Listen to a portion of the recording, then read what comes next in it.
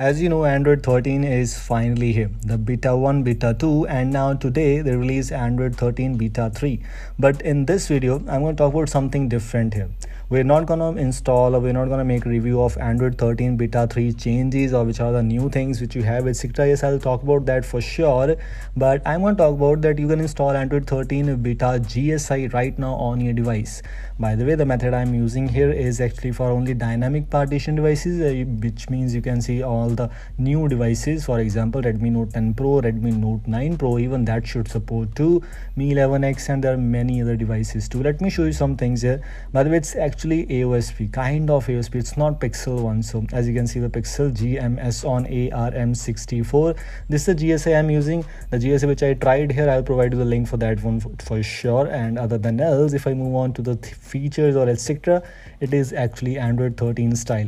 In vibration and haptics, you have extra options to customize which you have in Android 13. Same like that, if I move on to this option, always show icon when in vibrate mode, that option is also present, which is only available Android 13. In beta 2 maybe it was available.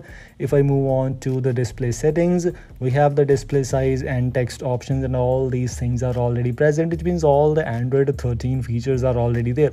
Because I'm using Android 13, and by the way, I'm using Android 13 beta 3, so as beta 3 changes are also there. Which are the exact changes which you have in Android 13 beta 3? The video is actually coming very soon, so stay tuned and make sure to subscribe the channel.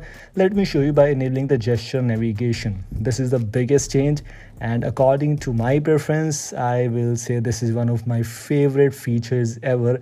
Finally, Google brought it to you.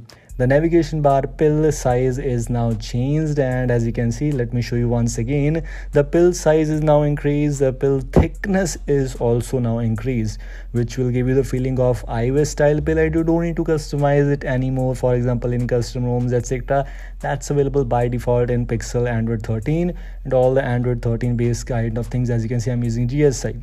On my right hand, I have Android 12.1 installed, and this is a default pill. And in my left hand, we have Android 13 beta 3, where the pill is actually changed. According to me or my preference, I just love this feature. I'll talk about this feature later on for sure. And let me just disable that contrast text in this settings option. Let me show you by moving into display. We have display size and text, high contrast text. Let me just turn it off as I just did it. And of course, other than else, things are basically same. And this is what I was using, dynamic system updates. Even if your bootloader is locked, you can use this DSU loader option from developer options if it is working for you. But yes, if your device is rooted, you can use the DSU side loader, and this is what I'm using right now. The absolutely good tutorial, the useful tutorial for DSU side loader, how you can use that to install GSI on your device. I have a specific video already available, which is what is dynamic side loader or dynamic DSU kind of thing. Let me show you once after installation of this, and let me restart my device right now to the default customer which I'm using here. The GSI which I installed was based on Corvus OS, which I tried on Corvus OS. So the Corvus OS vendor works in Redmi Note 10 Pro. If you're a user of Redmi Note 10 Pro or Pro Max and want to install Android 13 GSI, you can install right now with the help of DSU side loader running Corvus OS latest version. Go and install it if you want to. And this is DSU side loader which I was using to install Android 13 on my device.